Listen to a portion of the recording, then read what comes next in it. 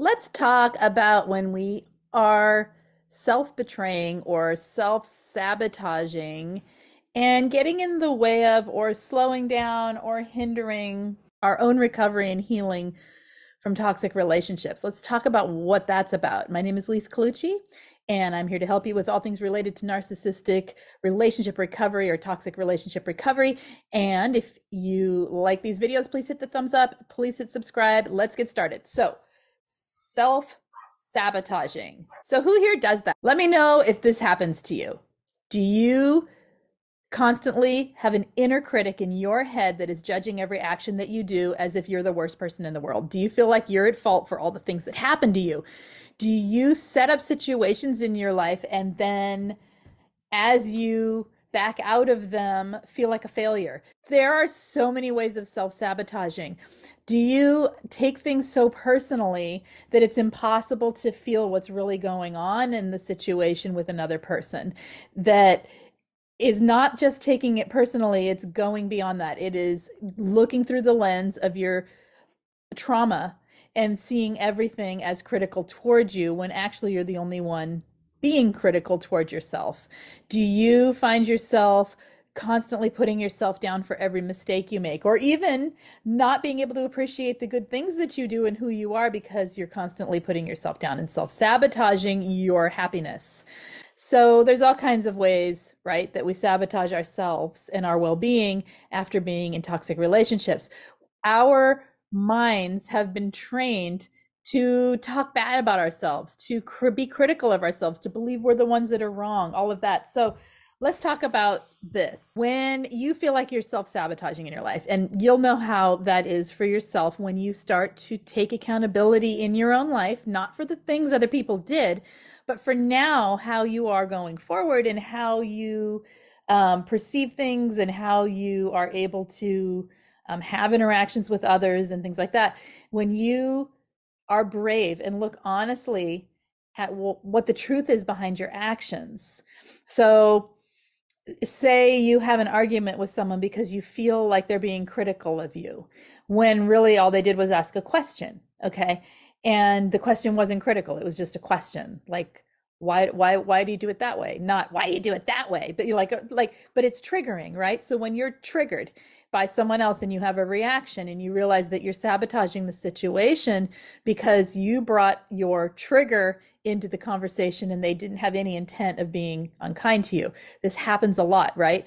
And in that moment, do you then get critical and start sabotaging the situation for yourself that could be a really wonderful learning moment for how to interact when you feel uncomfortable and triggered?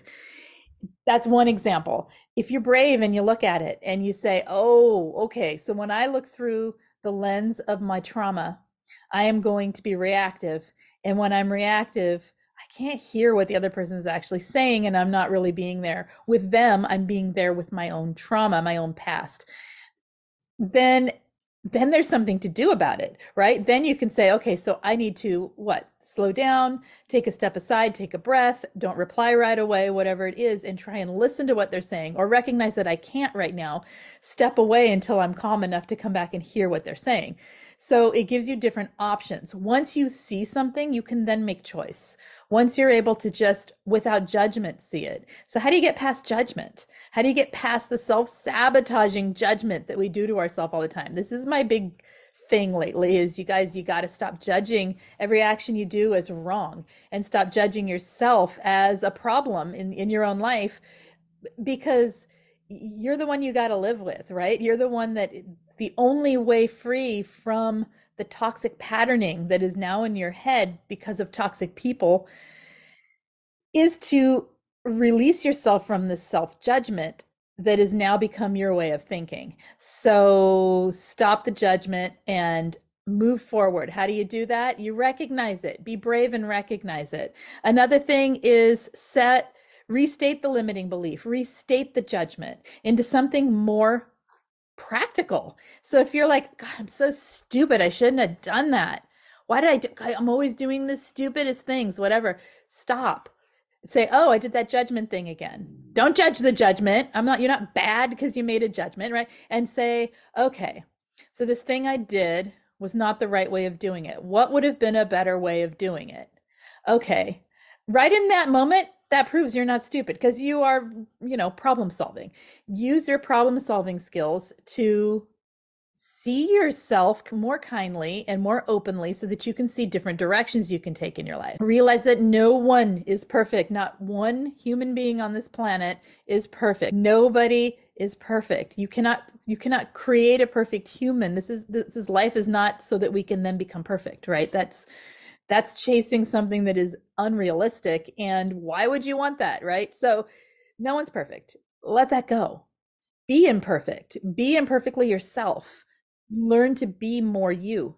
It is, in fact, beautiful to have imperfections. Those are the things that make people unique and interesting often, right? Those are the things that make people, when you see someone up against something imperfect about themselves, let's just say like what might be something they struggle with, do you not feel proud of them for struggling? Do you not feel like inspired by their struggle or inspired by watching them work through something? Of course you do. So do that for yourself. Listen to your mind, but also listen to your body. If you can listen to how your body is experiencing the things that happen, how your body is experiencing the self-sabotaging words you're saying to yourself or the self-sabotaging experiences you're having.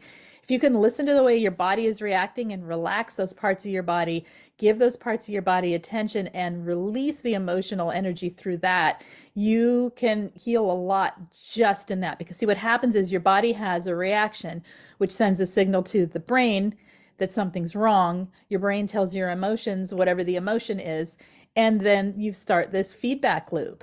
If you can relax the body in the areas where it's affected and you can really work to heal those areas of the body, it breaks the feedback loop. And then you only have two bits to contend with, the emotions and the head, which can then the body's like, hey, yeah, but relax.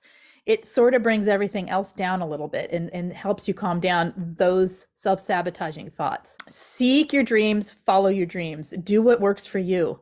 Keep looking if you don't know what it is that you enjoy. Keep looking in life, being curious, being open to your own life. Stop apologizing unless it is something you really need to say, I am sorry for. Please stop apologizing. I had somebody yesterday, I was late to something and they said they were sorry. And I'm like, why are you sorry? And I said, I apologize. Thank you for, understanding. And I apologize if I caused you to wait. And they said, no, I'm sorry. And I said, why are you sorry? You see, stop apologizing when it isn't anything you've done. If it's something you've done, make a clean and concise, clear, short apology as necessary, or simply say thank you.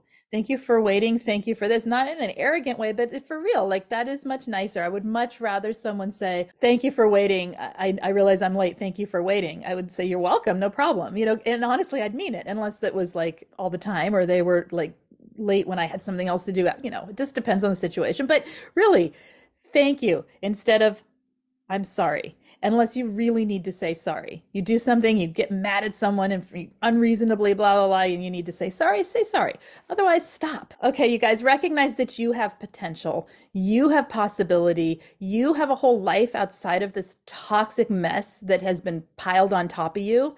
It's time to shed some of these toxic beliefs and these toxic patterns that have been set up inside of you from toxic people, drilling it into your head and into your psyche and into your emotions that something's wrong with you and that you're the problem.